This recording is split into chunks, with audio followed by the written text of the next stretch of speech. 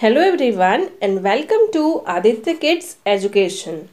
So children, you all know that on the basis of formation, rocks can be classified into three types and they are igneous rock, sedimentary rock and metamorphic rock. We have already learned about igneous rock and sedimentary rock and today we are going to learn about metamorphic rock. So let's start. Metamorphic rocks. As from the name, metamorph means change and morph means form. So we can say metamorphic rocks are formed by changing in original form of rocks. Okay. Metamorphic rocks are formed from igneous or sedimentary rocks. Like this is granite, which is igneous rock. When it gets a tremendous heat and pressure, it changes into gneiss. That is metamorphic rock. Okay. Okay, now see in this picture. The igneous or sedimentary rock get the tremendous heat and pressure from the surface rock. The mineral contents of these rock changes, that is, minerals are broken down into smaller ones or stretch into flat particles. Okay, so when the igneous and sedimentary rock get the extreme or tremendous heat and pressure, they changes into metamorphic rocks. Okay. And now metamorphic rocks are more harder and stronger.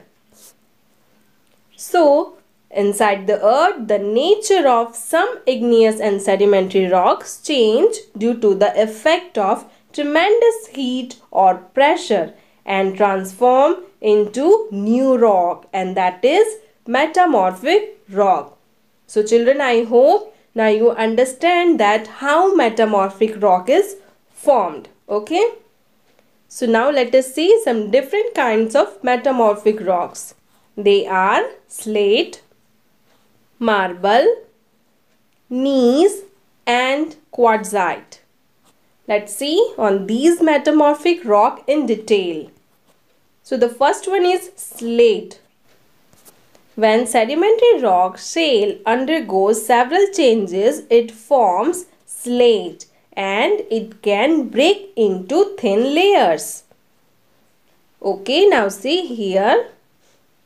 This is shale, that is sedimentary rock, and when it get extreme heat and pressure, it change into slate, that is metamorphic rock. It is usually in dark color and it is used in making slates, tiles and blackboards, etc. Next is marble. When the sedimentary rock limestone undergoes several changes, it forms into marble. It is found in various colors. Now see here, this is limestone, that is sedimentary rock. When it get extreme heat and pressure, it change into marble. Okay. Polished marble gleams. Gleams means polished marble shines brightly, so it is used to make statues, buildings and ornaments. Next is gneiss.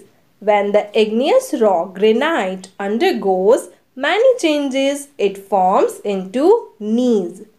During its formation, the minerals within it get separated and form light and dark bands that can be seen separately. Okay. Now see here, this is granite, and when it get heat and pressure, it change into gneiss and it is also used in buildings. Next is quartzite. When the sedimentary rock sandstone undergoes several changes, it forms quartzite. It is a hard rock and can even scratch steel. Okay, see here, this is sandstone. When it gets a tremendous heat and pressure, it changes into quartzite. Okay. Quartzite is used as a building stone, but it is used for making statues. So, let's see some examples of metamorphic rock that are formed from igneous and sedimentary rocks. And they are granite, that is igneous rock, and it forms into gneiss. Next is limestone, that is sedimentary rock. When they get tremendous heat, extreme heat or pressure, it changes into marble. Next is sandstone. It is also sedimentary rock.